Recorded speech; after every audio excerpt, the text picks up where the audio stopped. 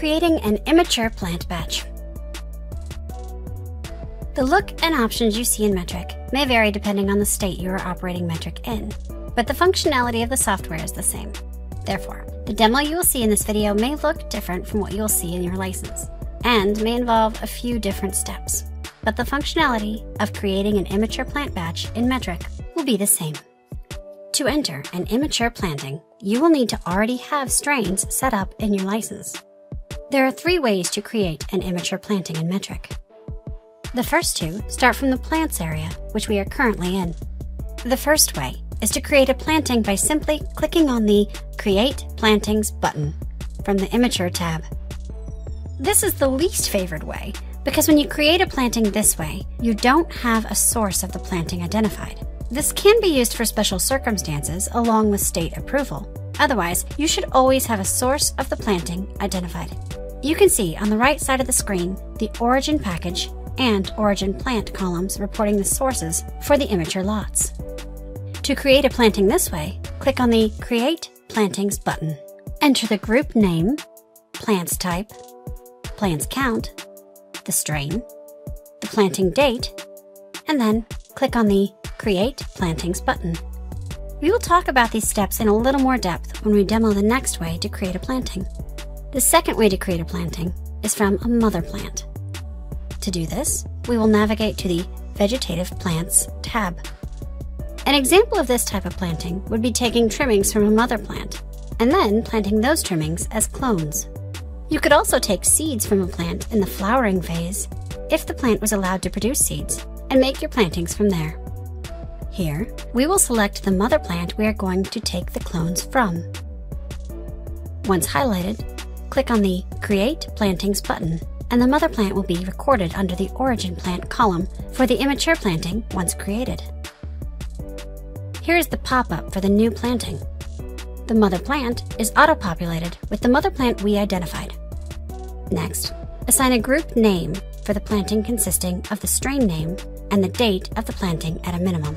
You may add more if you wish, but strain name and date of the planting are the minimum. Type in the strain name and date. Next, assign the plant type. In this case, we are planting clones, so select clones. Then, designate the plant count, or how many plants are in the planting. We are taking 3 trimmings from the mother plant, and will plant those as clones in our planting. Next, identify the strain of the planting. Click on the magnifying glass to look up and select the strain. Then click on the Select button. Designate the planting date. We're creating our planting today, so we select the Today button. Then click on the Create Planting button to create the planting. However, we are going to create our planting in today's demo by using the third way to create an immature planting, which is to create a planting from a package. So, cancel out of this. Navigate to the Packages area, and then go to the Active Packages tab.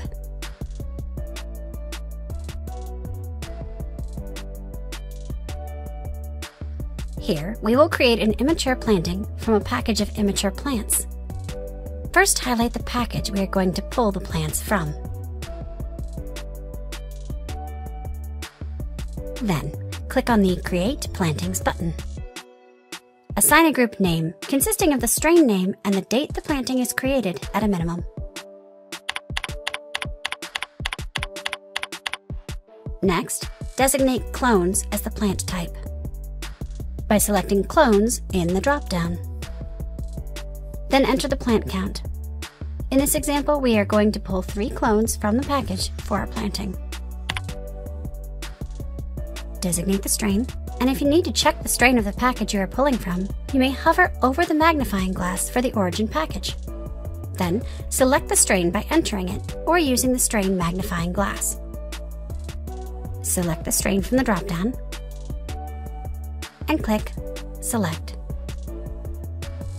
Then, assign the planting date and unpackaged date of the package.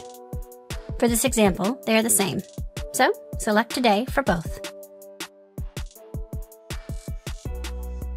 Finally, click on the Create Plantings button to create our Immature plantings from a package. And we can find our planting by going to Plants and then opening the Immature tab. And there is the planting we just created.